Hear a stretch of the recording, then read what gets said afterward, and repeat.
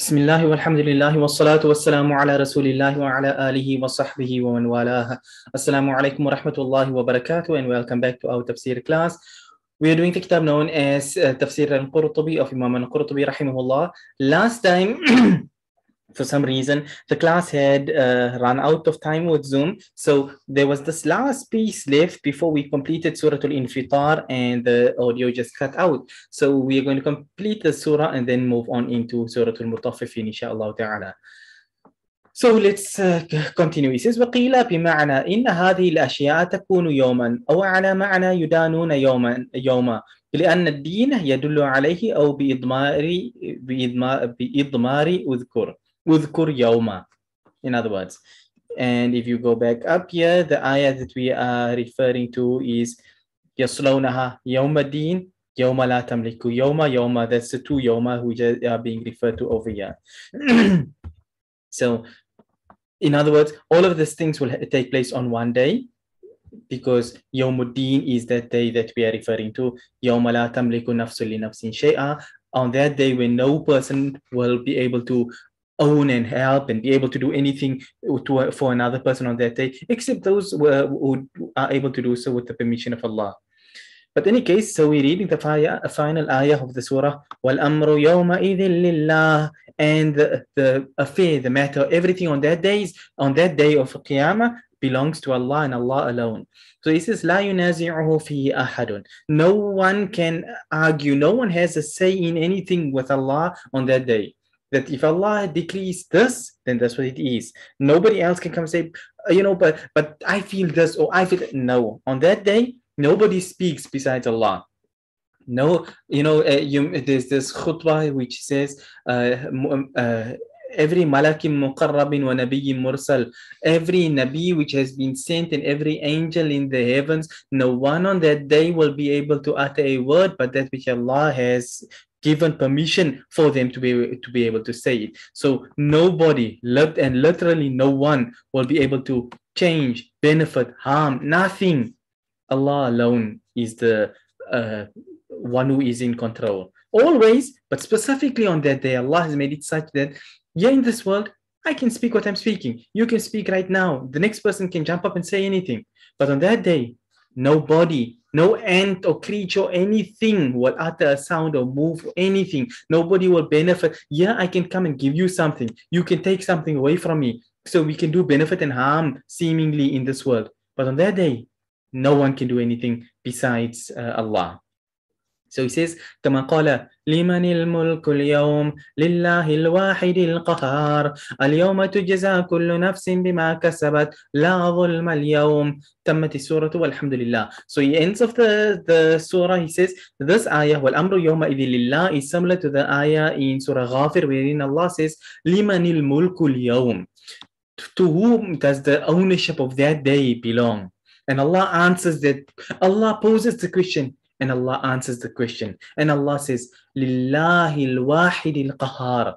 The ownership of that day, the all might, all power, everything belongs to Allah, al-wahid al-qahar. The one, the all supreme, the all powerful. It belongs to Allah and Allah alone. And then Allah goes further. Al-yawma tujza kullu nafsin bima kasabat. On that day, every soul will be rewarded according to what it had earned.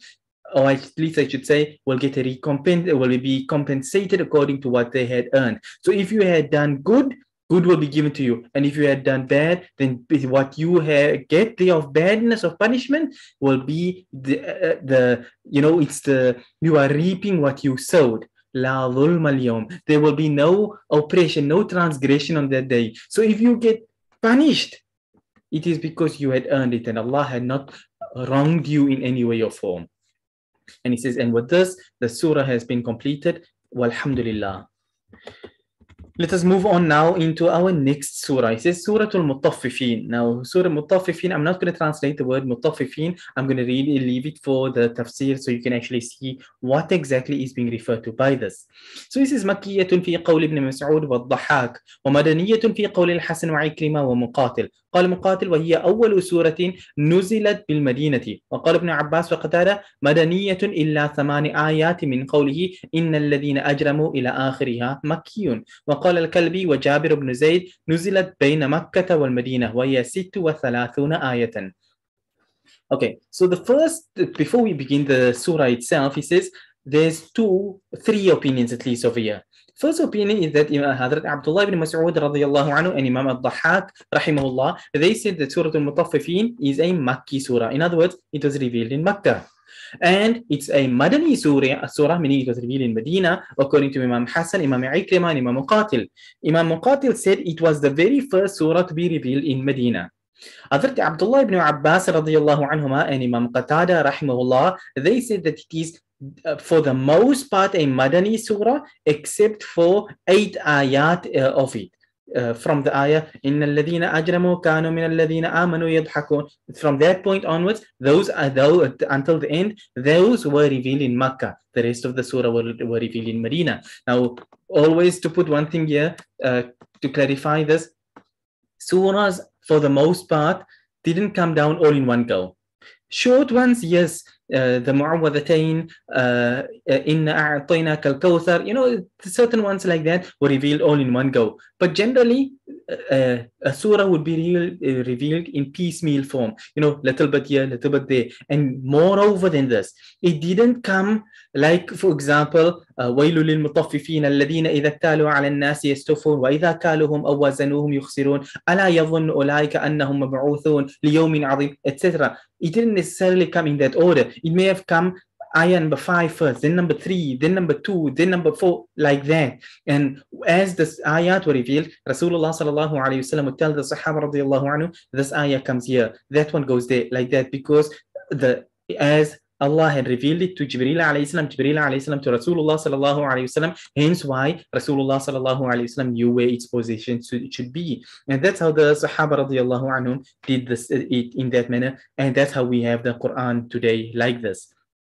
So that's why you can find that the ending of the surah could have been revealed early in Makkah, and the beginning of the surah as we know it was revealed actually later on in Medina. So you have that viewpoint. And Imam al-Kalbi and Jabir ibn Zayd, they said that it was revealed between Makkah and Medina. In other words, it was revealed partially in Makkah and partially in Medina. And this would be the more middle of the road view, because you can take, and okay, we're not getting into the whole tafsir, not the tafsir, but the Quranic sciences over here, at least let me call it that, in the sense that you will find where Asbabul Nuzul are concerned, an ayah could have been revealed multiple times, and you find this. So one Sahabi say it was revealed in Makkah, and another one say no, it was revealed in Medina. In reality, it could have been revealed twice. Not that it's 2 different places in the Quran, but on 2 occasions Allah revealed the same verse. So this Sahabi thought this is when it came down because he was there, and the other one felt this is when it came down because he was there.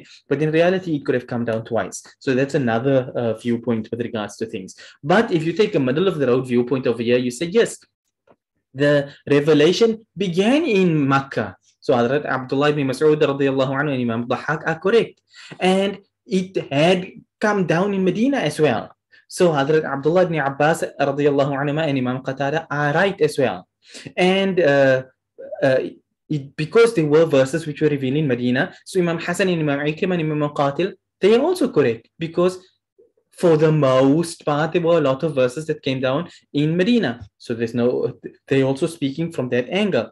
And Imam Kalbi and Jabir ibn Zayd, who said that it was between Makkah and Medina, like I say, part here, part there. So all in all, the picture we gain from all of this is that some of the surah, some of the ayat were revealed in Mecca and others were revealed in Medina. And the surah comprises of 36 ayat. So let us begin. Bismillahir Rahmanir Rahim. He's starting off now the new surah. He says, قوله تعالى ويل للمطففين الذين إذا اكتالوا على الناس يستوفون وإذا كالوهم أو وزنوهم يخسرون. So he's going to do 3 ayat in this beginning stage before he comes on to the tafsir, before moving on to the following ayat. So the reason why is because Mutaffifeen is a word which you're not going to find elsewhere, hence why tafsir needs to go into it. So, wailul lil mutaffifeen. Allah says, woe to the mutaffifeen. Mutaffifeen is a plural form. It refers to people who give less than what is actually due, if I were to broadly give a meaning for it. And now Allah explains, who are the mutaffifeen? Allah says, alladhina, they are those, إِذَا اكْتَالُوا عَلَى النَّاسِ يَسْتَوْفُونَ, that when they take, let's put it this way, you go to the shop to buy something. So you make certain they weigh out their 10 kg of potatoes, not 9.47. I want 10 kg of potatoes. Make it 10.5 kg too. Yes, tofu. They seek it, they take it in full. Give me the whole amount that I want. But Allah goes further. وَإِذَا كَالُوهُمْ أَوْ وَزَنُوهُمْ يُخْسِرُونَ. But when the boot is on the other foot, when the roles are reversed and someone comes to buy from them, yukhsirun. Now, kalu is referred to, you are giving by measure or by weight. Wazan, the weight. And kalu, kila, it's from the point of measure. So by measure or by weight, if you cutting a meter, you cut 900 over there instead of 900 centimeters, not going to take a whole meter over there, 900 centimeters, or is it 90 centimeters? 90 centimeters. Why am I saying 900 centimeters? But 900 millimeters. But anyway, so when you are measuring out, you cut short. You say, I want 2 kgs of meat, please. 20 rands chops and 40 rands cutlets and 100 rands steakments. And then he comes and he throws like this here, and then it's keep a piece of fat on and some bone to add extra to the weight. That sort of thing. Yukhsirun. They cause a loss. Now, what kind of loss is being referred to over here?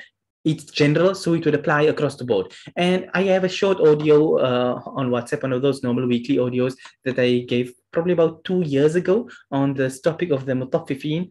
I must actually get it uploaded onto the YouTube channel. But anyway, so it refers to a particular practice, and we find it even amongst the people today that everybody wants my rights. What are my rights? And you find people, regardless, whether it's parent and child, whether it's husband and wife, whether it's employer and employee, there's always the people who's asking, what are my rights? Nobody asks the question, what are the rights of the people that are due upon me? You don't find the husband saying, what are the rights of my wife? Or the wife asking, what are the rights of my husband? And when you do find people who actually ask this question, they're asking it for the wrong reason. They're asking in the point that, do I have to do this for them? That's the way that people today have become. You want that everybody must give you your rights, but you are not willing to give the rights of the next person. Even though, like I say, we'll come to the tafsir, which will put things in more perspective. So let's start. It says, Fi arba'u masail. In this 3 ayat over here, there are 4 masail, 4 rulings, issues that Imam Al-Qurtubi rahimahullah wants to comment on.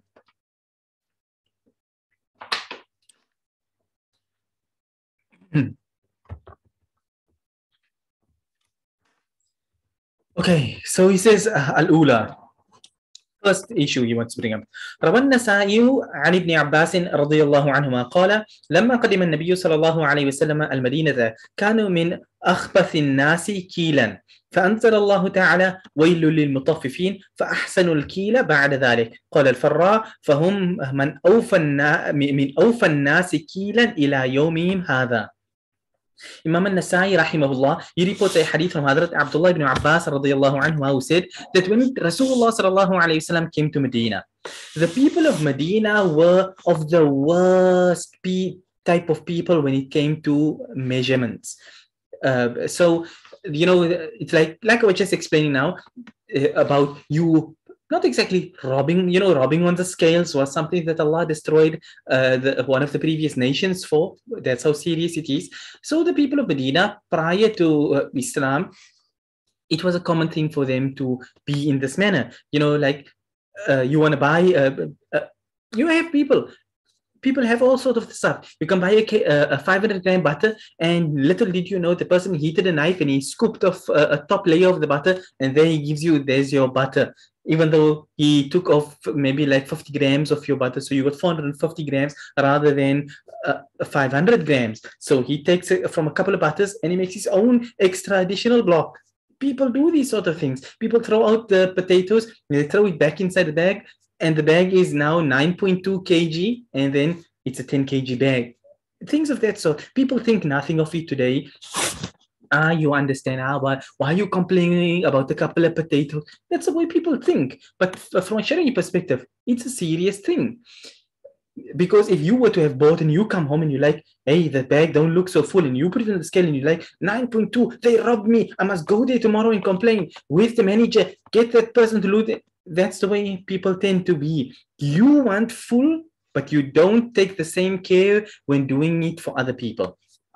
Anyway, so the people of Medina used to fall short in giving people their full measure when they used to buy. So Allah revealed the ayah, وَيْلُ لِلْمُطَّفِّفِينَ. So looking at this narration, your father Abdullah ibn Abbas radiyallahu anhu, it cements what he mentioned previously at the beginning of Surah Al-Mutaffifeen, where he said that the last ending ayat of the surah were revealed in Makkah, but the beginning parts were revealed in Medina. So in this sense, that after seeing this is the way the people are doing business, Allah revealed down this ayah, وَيْلُ لِلْمُطَّفِّفِينَ, that woe to those who now fall short in giving their full measure. So فَأَحْسَنُوا الْكِيلَ بَعْدَ ذَلِكَ. So after the revelation of this ayah, immediately the Sahaba radiyallahu anhum, the people of Medina, it was prior to Islam, so they didn't know any better. It was the norm. In interest, drinking alcohol, many things were not permitted, but it was something which were being done. And Allah revealed ayat of the Qur'an to remove all such practices. So after this ayah was revealed, the people of Medina, they fixed up all of these sort of things. So Imam al-Farra said that the people of Medina are the ones who fulfill the rights of measurement from that day right up until this day. He was speaking in his time, but people still speak like that till today about the shopkeepers of Medina. So from that time that Allah revealed this ayah, immediately everybody, they completely gave in to the command of Allah, and they incorporated it in their lives. And nobody looked back and it's like, hey, you know what? I'm losing out. I'm giving 10.5 kg, I'm giving 11 kg. And you'll find this in the old days. I'm speaking now old days as in 50 years ago and so on. You found amongst Muslim places, you would go to maybe a Muslim butchery and you say, I want 100 rands meat, for example. And they would put 100 and then they would make it like 105 rand, for example. And to make certain that they give you the full amount, and they'll add a little bit extra. To make certain that they never give you short, they'll rather give you more, because they put it on the scale. It's like, okay, it's 100. There you go. You hand 100 rand over. There's no like in today's time where there's specially marked scales and everything. Your scale may be a little bit wonky, so you think it's weighing 10 kg, but it's not entirely there. So it's giving you almost that amount. It's 9 point something. So people used to do this in the old days. Nowadays, yes, alhamdulillah, you still actually find some people who do this, but most people nowadays, they say, hey, I got an electronic scale that works down to the minute grams. So if it says 1 kg, it's 1 kg. And they're not doing anything wrong. But obviously, if you added the extra bit, it's a sadaqah from your side. But anyway, so that's from that point. Let's move on further. He says, وعن ابن عباس رضي الله عنهما أيضا قال هي أول سورة نزلت على رسول الله صلى الله عليه وسلم ساعة ساعتان نزل المدينة وكان هذا فيهم كانوا إذا اشتروا استوفوا بكيل راجح فإذا باعوا بخسوا المكيال والميزان فلما نزلت هذه السورة انتهوا فهم أوفى الناس كيلا إلى يومهم هذا. Hazrat Abdullah ibn Abbas radiallahu anhu say the same thing as Imam al-Farra later on came to say, or at least I should say Imam al-Farra took it from Hazrat Abdullah ibn Abbas radiallahu anhu. So what did Hazrat Abdullah ibn Abbas radiallahu anhu say? He said that this was the first surah revealed upon Rasulullah sallallahu alayhi wasallam as soon as Nabi sallallahu alayhi wasallam came to Medina. So the very first ayah of the Qur'an, in other words, that was revealed in Medina after أذن للذين يقاتلون بأنهم ظلموا وإن الله على نصرهم لقدير. That ayah was revealed upon the incident of the Hijrah, the permission being granted now to fight back against the mushrikeen, all of that. But coming now into Medina, into daily life, and this was the practice of, as it says here, and this was the practice amongst them. كانوا إذا اشتروا, when they would buy, استوفوا بكيل راجح. It's like they would seek to get the full amount, if it's 10 kg, I want over even 10 kg, but they wanted the full amount. But فإذا باعوا, but when they are selling, بخسوا المكيال والميزان, then they fall short in their weight and measurements. So when this surah was revealed, they stopped all of that practices immediately and they started fulfilling the rights of measurements and stuff completely until this very day without falling short in it again. وقال قوم نزلت في رجل يعرف بأبي جهينة واسمه عمر كان له صاعان يأخذ بأحدهما ويعطى بالآخر قاله أبو هريرة رضي الله عنه. Okay, another viewpoint here, which comes from Abu Huraira radiallahu anhu, he says that this ayah was revealed with regards to a person who was known as Abu Juhayna. His real name was Amr. He used to have sa'ani, يأخذ بأحدهما ويعطى بالآخر. He used to have, what is a sa'? We understand today a sa' when you talk in the books of fiqh, one sa' of dates, one sa' of... In reality, a sa' was like a bowl. Hence why you had the sa' of Medina, you had the sa' of Iraq, you had the sa' of Makkah. It was a bowl, and that is why you find when it's changed by the fuqaha into, let's put it this way, into mills and stuff like this here, there's a difference. You see this more in the context of a mud and a sa' was the two means of measurements that people used to use. So they would take, it was like a bowl or a cup, and they would dish with it, and that would be a sa'. So the fuqaha, when they found, for example, there was, like I mentioned, Medina, Makkah, Sham, Iraq, etc. Everyone had a sa' and a mud. Like we have today all a gram and a pound and so on and so forth. So everybody had the sa' and a mud. But the bowl in Sham was slightly different in size to the bowl in Makkah, and different slightly to Medina. Hence why you'll find some fuqaha say a mud, specifically speaking from the context of wudu, making wudu with a mud, and you find Hanafi madhab say so much, and Shafi'i madhab say so much, and Maliki madhab says so much. Why? Because everybody was looking at the mud of their particular locality. Hence why it's like 500 and something mil here, and 700 and something mil there, and 900 mil there, and so on and so forth. But anyway, so this person by the name of Abu Juhayna, he had two of these type of bowls. يأخذ بأحدهما ويعطى بالآخر. He used to take with one bowl and give with another bowl. In other words, you know that this one is 900 mil and that one is 700 mil. So when I come to you, it's like, I want a sa' of dates, please. Okay, then I take my 900 ml bowl and I dish with it. And when you come and you say, I would like a sa' of rice, please, I take my 500 ml bowl and I dish for you. And I'm so like, but it's a sa'. In reality, you don't want to give people the same full measure the way that you want. So it was with regards to him that this ayah was revealed. Now, like I said earlier, amongst the Mufassirin, they would say that maybe the ayah was revealed twice. One time with regards to him, one time with regards to the people of Medina. Or he was like one of the foremost people in Medina doing it, or different viewpoints like this. But nonetheless, it was a practice. Now, whether it was revealed regarding him or regarding the people of Medina, or both of them, or whatever, whatever the case may be, it was a practice, and Allah revealed this ayah to put an end to it. That was the first point. Let's move on a little bit further. He says, Athaniya, what is the second point Imam Al-Qurtubi rahimahullah wants to bring up? He says, قوله تعالى ويل أي شدة عذاب في الآخرة. وقال ابن عباس رضي الله عنهما إنه واد في جهنم يسيل فيه صديد أهل النار. فهو قوله تعالى ويل للمطففين أي الذين ينقصون مكاييلهم وموازينهم. The second point Imam Al-Qurtubi wants to speak about is the word wailun. فَوَيْلٌ ثُمَّ وَيْلٌ ثُمَّ وَيْل. What is wail? It means شِدَّةُ عَذَابٍ فِي الْآخِرَةِ.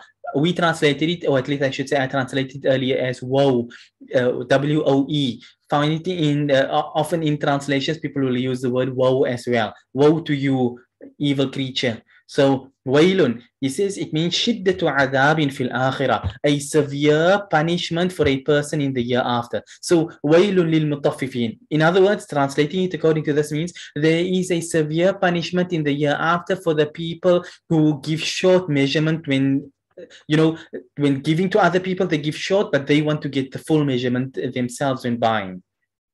So that's one way of understanding what wailun is. According to Hazrat Abdullah ibn Abbas radiyallahu anhuma, there is a valley in Jahannam. A valley in Jahannam whose name is Wail.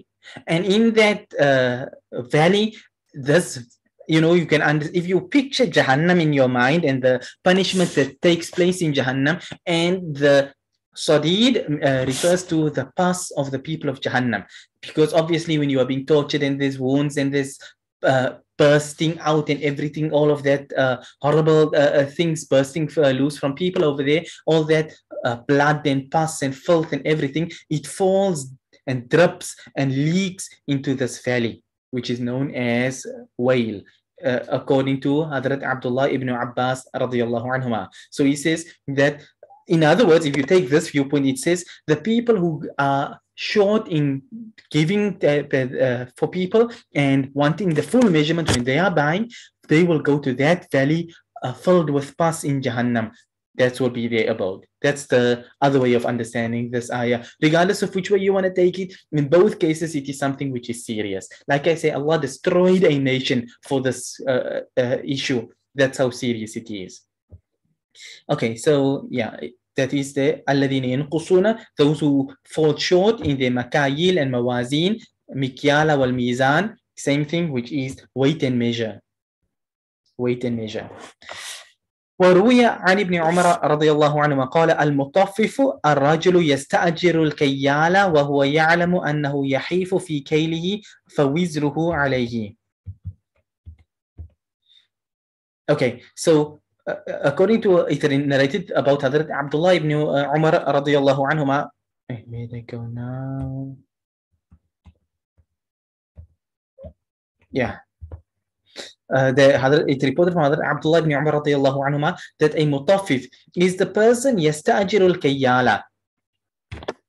So you hire a kayyal. So whether you are hiring a scale or you are hiring a person to do the dishing out for you, in other words, وَهُوَ يَعْلَمُ أَنَّهُ يَحِيفُ فِي كَيْلِهِ. Now, you know that either the scale is not, you know, it's like I said earlier, you know the scale is wonky, then the sin is upon you.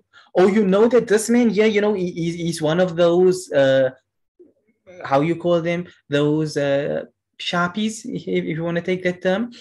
So, you know, he's one of those shady characters, let me use that term rather. So he brings in money for the business. Now you turn on, you're like, but I'm not doing it, it's him who's doing it. You know, the way people like to pass the buck. So you're like, I'm not the one who's involved, I'm not the one who's doing it. He's actually the one who's measuring wrong for people. But the Sharia does not look at it that way. You are the one who hired him, knowing he's that way. Or if you come to know about it, you have to reprimand him, fire him, whatever the case may be, but you have to take action against him. So if you know the scale is wonky, or that the person who's working for you is doing things in a wrong manner, then فَوِزْرُهُ عَلَيْهِ, the sin upon it, of it is upon you. Obviously, the scale can't take a sin because it's an inanimate object. It depends on you to set it. But the person who, if you hire someone and you know he's a shady character, he gets sin for doing it that way, and you get sin as well for letting him do it under your watch. Saying, I put him in charge. It's not my duty to supervise him when you know that he's a charlatan crook who is stealing things. So he robs the people, and maybe he robs you too on the side. Whatever the case may be. But at the end of the day, you share in the sin because you hired a person who you knew was a shady character. Okay, that's Zoom just letting us know that time is running out. Let's see. Okay, I'll read this last paragraph and then we can stop on this point. It says وقال آخرون التطفيف في الكيل والوزن والوضوء والصلاة والحديث وفي الموطأ قال مالك رحمه الله ويقال لكل شيء وفاء وتطفيف وروي عن سالم بن أبي الجعد قال سلمان الصلاة مكيال فمن أوفى أوفي له ومن ضفف فقد علمت ما قال الله عز وجل في ذلك ويل للمطففين. Okay, so another viewpoint with regards to Mutaffifeen and the word at-tatfif.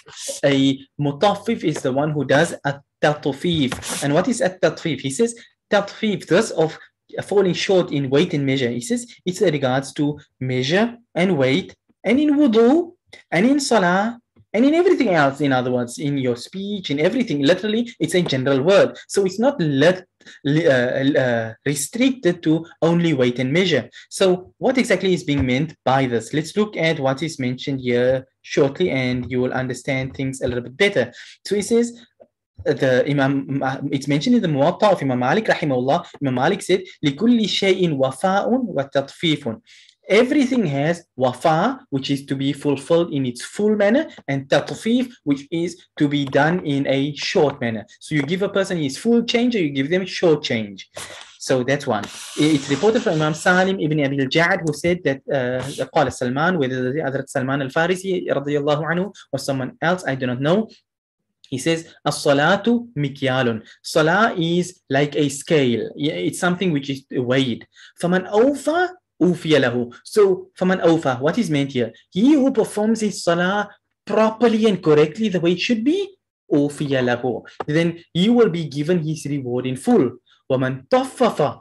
And he who falls short in this regard, فَقَدْ عَلِمْتُمْ. Then you know what Allah has said in the Qur'an with regards to this, which is وَيْلُ لِلْمُطَفِّفِينَ. In other words, summarizing what is being said here is that if you know that this is what salah is required of you, now you come and you jump and you chicken peck up, down, left, right, boom, there you are, done, over and done, and you think, I've made salah.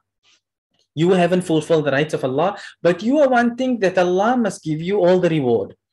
If Allah has promised the sun and the moon and the whole earth for a person who performs salah, you want all of that, but you are not willing to perform salah the way Allah wants you to perform salah. So this is a general understanding if you take the word in an unrestricted form. And we will take it in this manner.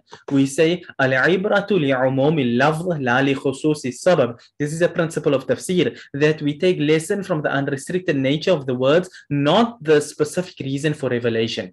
So the ayah may have been revealed with regards to weight and measure, but we say because it's general, we will apply it across the board to all of these things. But yes, we will not say the punishment is associated with this as is with that. Allah has warned against falling short in weight and measure when you are buying and selling. And there are certain warnings as well with regards to making haphazard salah and so on and so forth, and things of this nature. But you are not necessarily going to be thrown into Jahannam if you, let's put it this way, fell a little bit short in certain regards. So your mind wasn't all that present in your salah. You were thinking about what's for supper. You were thinking about the business. You're thinking about your wife that you haven't seen. Things of the sort. There's other things on your mind. So you're falling short in your salah because obviously your mind is elsewhere. But you're not going to be thrown into Jahannam, into a valley filled with pus and things of that sort for this here. So we say, yes, do everything properly, don't fall short in anything, but the actual thing that the prohibition and the condemnation and the punishment is associated with is with regards to buying and selling, that you want the full thing when you buy from others, but you look to cut people short as far as possible, and you think, that makes me a shrewd businessman. I know how to make money. No, you know how to rob people. But so be it. It's a commonplace in the world today, and people think you still, that's the type of person you must get to work for you, because he'll bring you in money.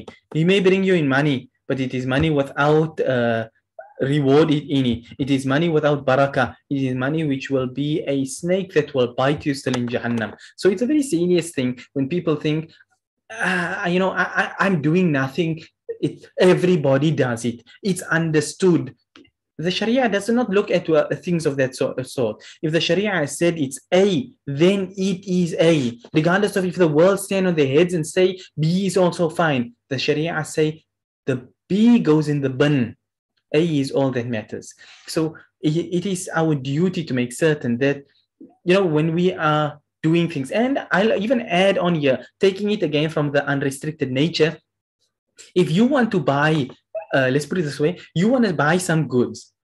You want to be shown that this is something which is good, it's fixed, everything of the sort.